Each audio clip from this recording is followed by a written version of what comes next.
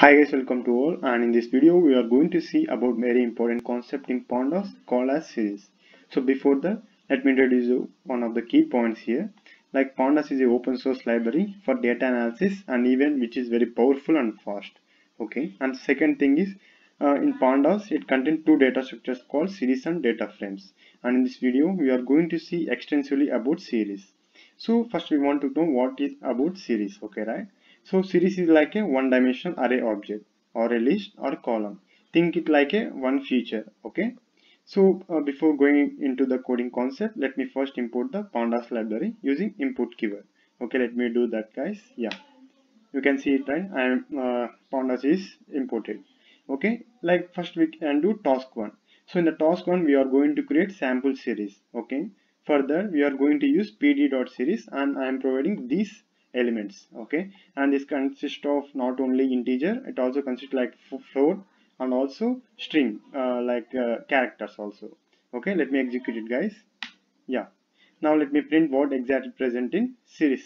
Okay, variable. Yeah, you can see, right? This is this is the format of series, and we can have like a mix of data types too. Okay, you got clarity, right? How we can create a Pandas series. Okay, now let's go on to see and task 2. Okay, in task 2 we are going to add custom indices. Now while creating the Pandas series, we have automatic generation of indices, but I want to create our own indices. So to do that, we want to specify like index and what values we want to provide. And when creating pd.series, now we are going to specify like index is equals to index, and this is like a inbuilt function that is using pd.series. Now let me execute it, guys. Yeah, now let's see what exactly present in series 2. Okay, you can see, right, all the values of indices that are auto generated is being replaced by our own custom indices. You can see the exact output, right? Yeah, now in the task 3 I want to access the elements in series. So this is same exactly like accessing in list. Okay, let me execute it, guys. Yeah, so you can see, right, the value present in A is 1. This is what it has produced exactly. So let me do same like what's present in D. Yeah, you can see, right, D has contains string, and this is exactly what it is printing. Now let's do task 4. So in task 4 we want to create series using dictionaries. Earlier we have seen, right, how we have created by using only one list element. But if I want to create by using dictionaries, let's see how we can create. Okay, so here we have series 3, the variable name, and we are specifying the pd.series just like above, and I am providing in a key value pair using dictionaries. Okay, I am creating one dictionaries. I am providing like key as London and value as 20 and Tripoli 100 and so on. And let me execute it, guys. Yeah, so always remember this format, key value format. Well, we want to create using dictionaries. Okay, let me print series 3 and see what exactly present.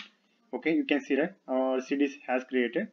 Okay, now let me access any one of the element in series. Okay, this can be done exactly using like list. Okay, you can see, right, the value present in Tripoli has printed here. Now let's do the task 5, and in the task 5 I want to do perform like logical operations here. So we have this series, right? Now I want to get all elements which contain values greater than 25. So this can be done exactly like this. Okay, so I'm specifying the condition here.